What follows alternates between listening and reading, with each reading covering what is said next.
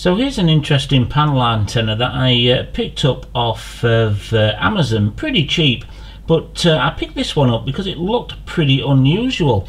If I turn it to the side there, it's got some Yagi characteristics. You've got the reflector on the back here, and the driven elements are etched into the opposite side of this board here, and then you've got what looks like two directing panels sandwiched in between. So you've got three, well actually four layers to this particular antenna, so it could prove a little bit interesting. So what I'm going to do is first of all jump over to the spectrum analyzer, because I'm really interested in taking a look at how this performs.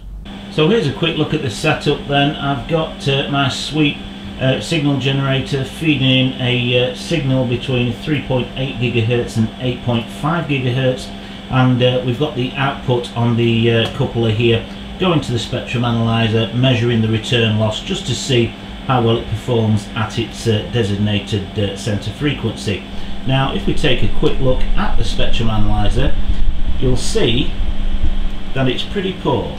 So you can see here on the spectrum analyzer display, it's at 5.720 gigahertz, so that's its center frequency right there. So it's almost 100 gigahertz lower than what it should be.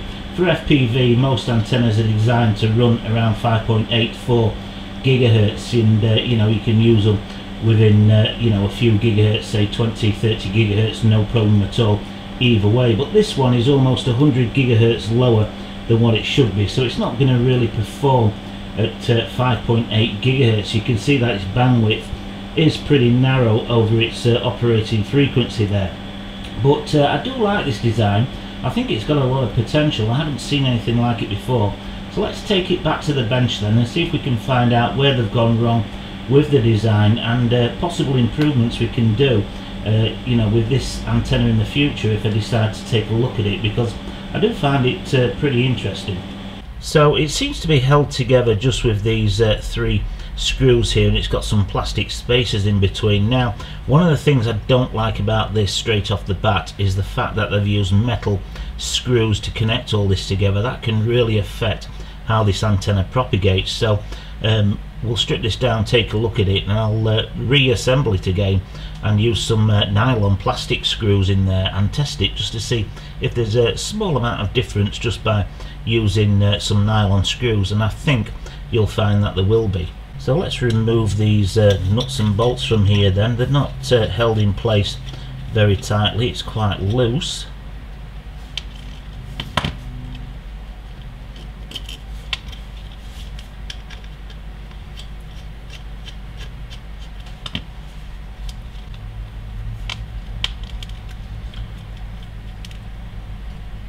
So that's the top plate removed then, so definitely a passive element there.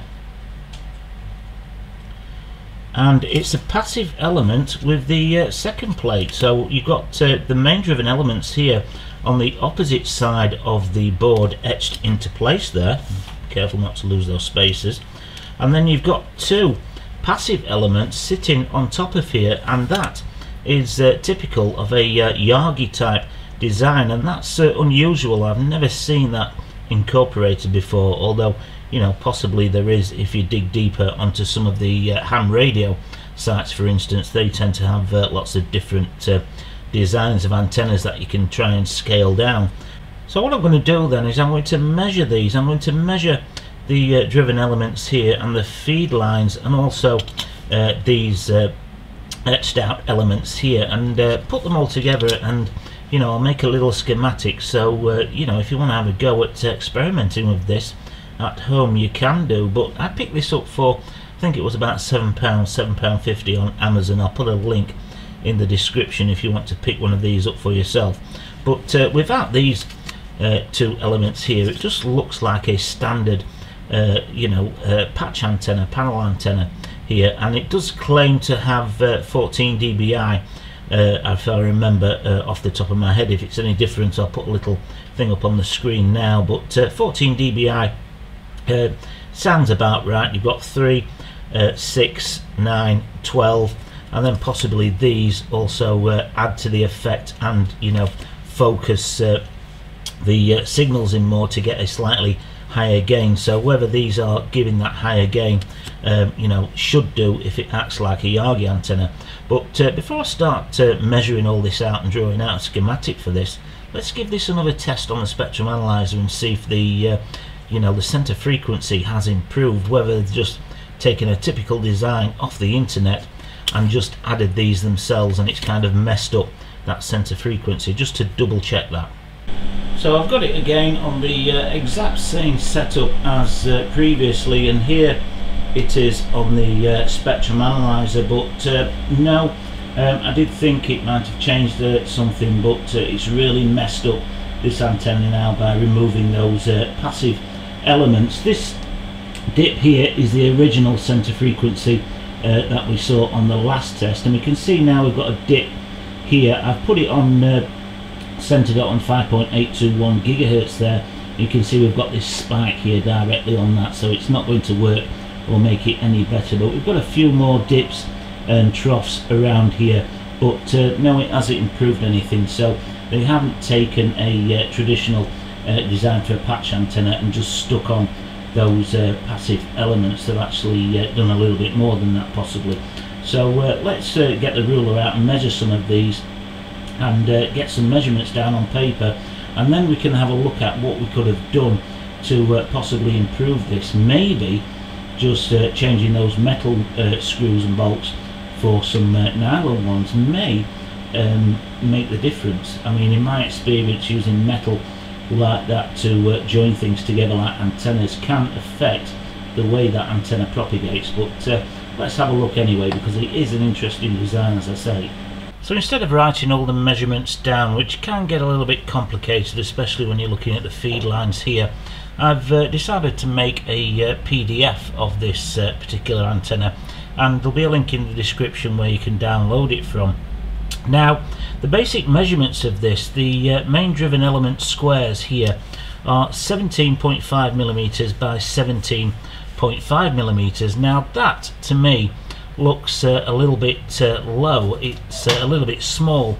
Normally you find for 5.8 gigahertz it's 19 millimeters by 20 millimeters. Now that can change the more elements that you put in an array like this. You find that you know, if you just have one element like this, it'll be slightly bigger than if you have an arrangement of them, because they can affect each other, and to remain center frequency you have to alter the size of them. That's one of the reasons I state on many videos that designing antennas is not just working out the wavelength for that particular antenna. There's a lot more involved. Shape can also change the measurements for something like this. If I change the shape slightly to make it you know, a kind of a pentagon shape, let's say, you'll find then that the measurements and the overall area will change significantly from you know, a basic square. But we've got 17.5 by 17.5, and we've got 4 of these here. The circle elements that are sandwiched in between are 15.5 millimeters in diameter, and finally we've got the elements here that go on top of this whole antenna, and they're 16 millimeters by 16 millimeters, and they're all sandwiched in between 2 millimeter nylon spacers.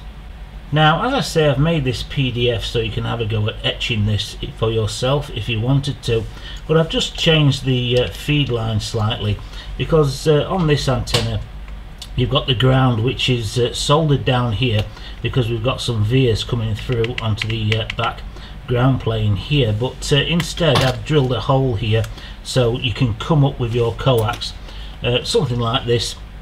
Just come up with your center you know, of your coax coming up through the PCB, solder the ground onto the ground plane here, and then just come up through the center and then solder that onto your main driven element here. It's a lot more simple than producing vias, especially at home.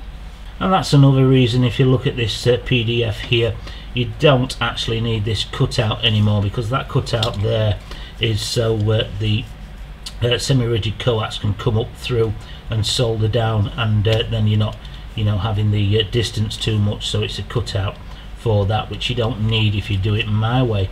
But what I'm going to do now is, the first thing I'm going to do is change the bolts. I'm going to use some nylon bolts instead of using these metal bolts, and do a test again on the spectrum analyzer and see if that has an effect on the center frequency of this antenna. So testing the patch antenna again on the spectrum analyzer, but unfortunately changing those bolts to nylon bolts doesn't seem to have made any real difference. It's still off that frequency.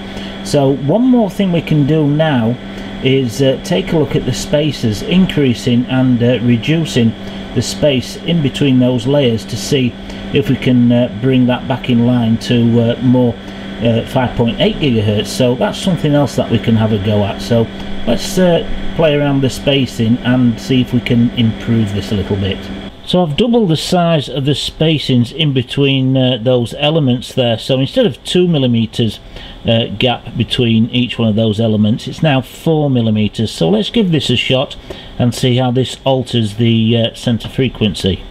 So it's on the test setup here, but if you look at the output on the spectrum analyzer, it's made things much worse. So let's try reducing it then. Instead of 2mm, let's try and go down to a 1mm distance.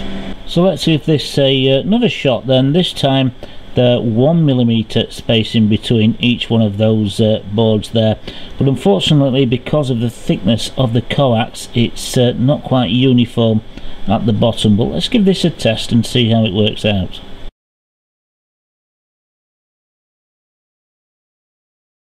So now that we've reduced the spacing between the layers from 2mm down to 1mm, have a look at the output on the spectrum analyzer. I think you'll be surprised at the difference.